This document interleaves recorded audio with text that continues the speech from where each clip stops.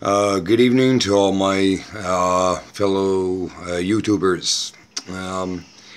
And there seems to be a very, very large discrepancy out here.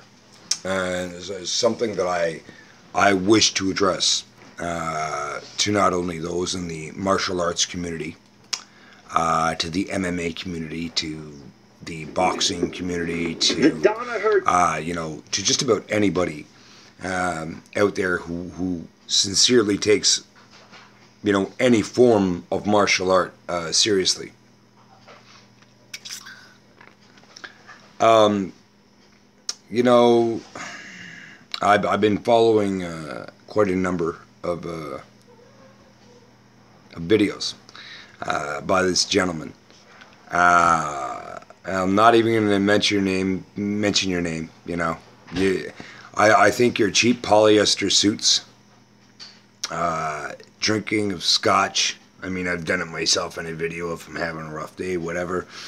But, the whole Hollywood theme you're taking to this, in your attempt to grind someone like Stephen K. Hayes into the ground, is deplorable.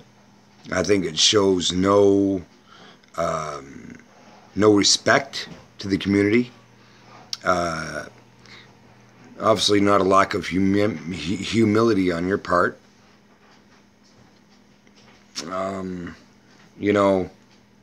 Driving around in your little Porsche and talking about the death squad, by the way, you should be very, very careful. I would be very careful being in some places in Tokyo and speaking in the tongue of which you are doing in this one video there. This is called Stephen K. Hayes $50,000 Challenge. Personally, I think you and I both know this, that he's a master swordsman. He is a master swordsman. Okay? He's also one of the very, very rare. You ever seen the movie Kill Bill? Okay. You know about swords. I don't have to drop this person's name. He's been dead since about 1989. But he's a very, very infamous, very notorious, all-out legend when it comes to sword making. His first name starts with an H and a Y. That's all I'm gonna say. If you know the name there, I don't even know your name. Nick Stalper. Okay. If you know the name, hit me up in a message or something, and maybe I think I'll take you a little bit more seriously. Okay. I'm not gonna drop that sword maker name. I'm sure Stephen K. Hayes knows of him quite well. He owns 2 swords. I know that much about the man that I can say this, that some of his techniques that he's used, and by the way, I've never seen him attempt a no-contact knockout or any of this fake bastardized martial arts crap that you so-called have seen.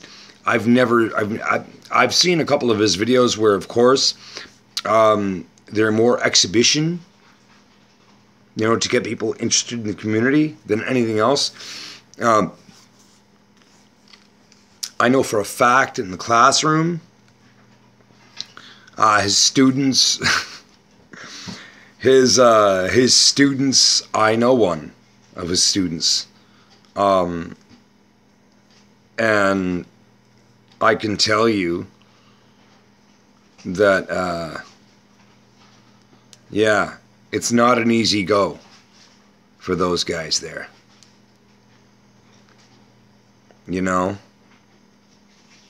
It's not an easy go. And to say that, well, I wouldn't mention Ali and Stephen K. Hayes in the same sentence. Ali's to actually fight. So, by definition, you're saying that Stephen K. Hayes has never had to fight in his life, or never had a fight in his life. Why? Because it wasn't televised? Why? Because it wasn't part of Paramount Pictures or some fucking Jet Li spinoff?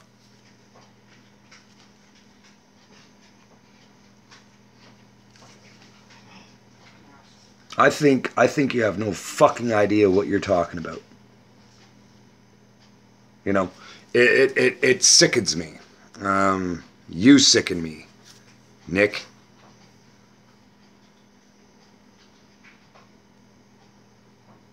So, and if you've noticed, I'm only subscribing to your channel so I can kind of, you know what I mean.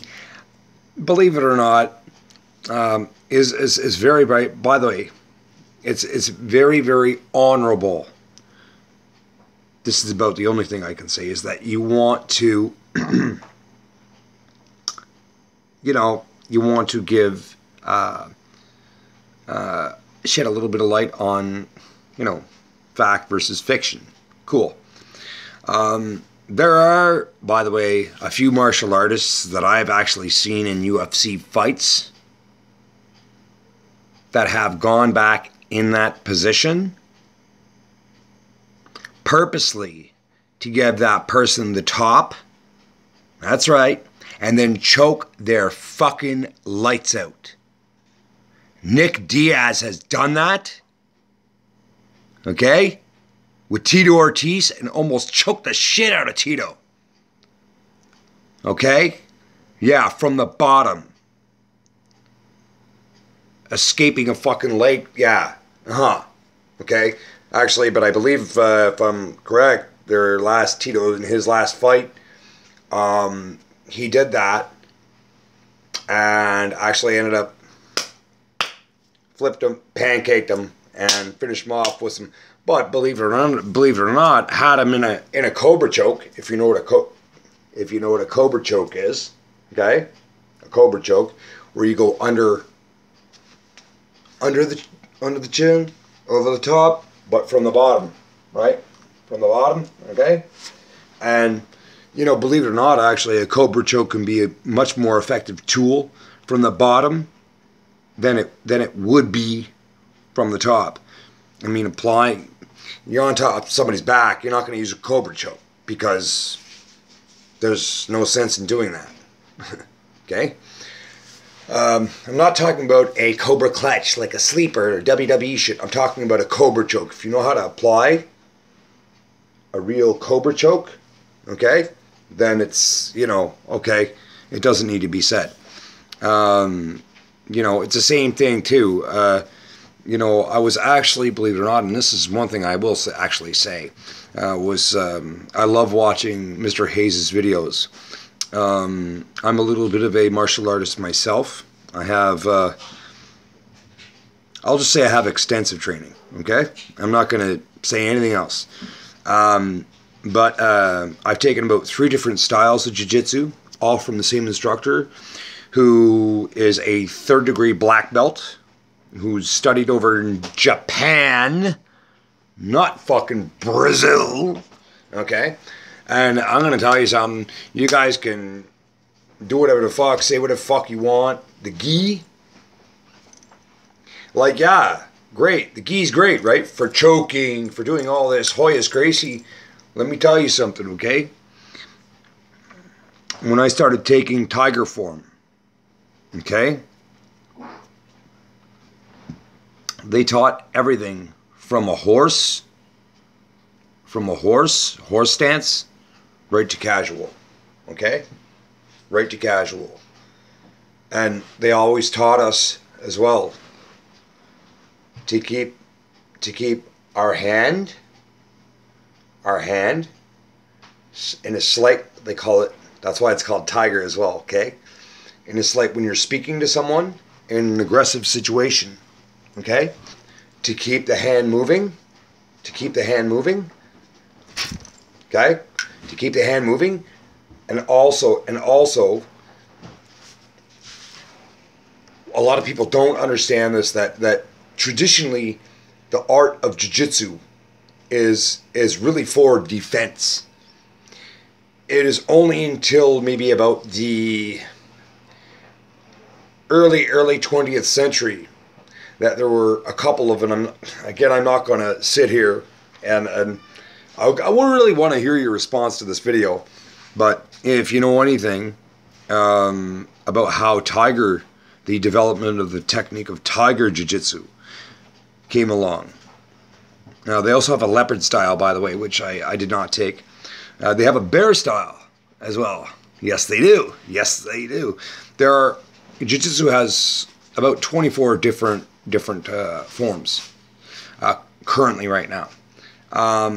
You know, and Brazilian jiu-jitsu is just another form. It's just another form. So when I hear people speak of Brazilian, I mean, what are you gonna do? Get a bikini wax? You know what I mean? Shut up in there. I'm not talking to you. I get really, really offended. I think that art deserves a lot more respect from a lot of its participants.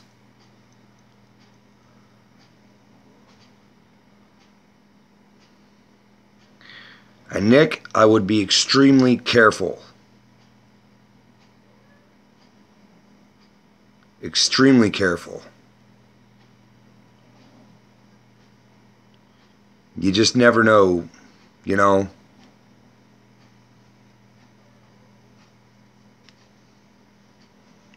I'd be extremely careful to make very, very, very unfound, and it's almost like you're trying to put it out there that Stephen K. Hayes is a complete fake, that he's never done anything, accomplished anything for the martial art world, that he's never, you know, he's almost like you're fucking going there. And you have to be careful about that sort of thing. You're gonna maybe give, you know, the wrong person the wrong impression, and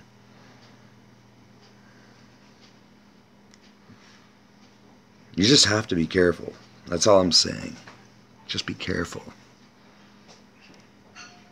Okay? So, you know, your little rayon polyester suits and stuff. And I know, by the way, I know you're very well off. I've already done a lot of research on you. Well, you know, okay. But, you know what?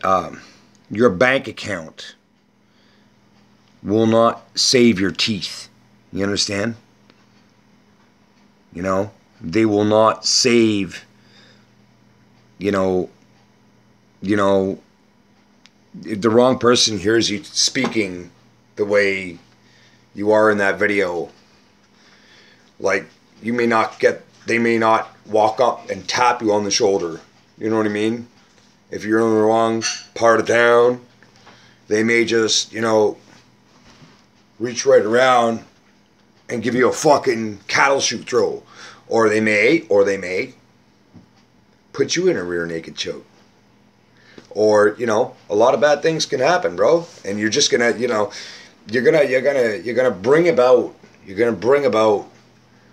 know, and then of course, you know, people are gonna jump on the bandwagon. Oh, he was victimized. He was, you know, stuff like that. Oh, people shouldn't, you know, react badly just because you're saying something.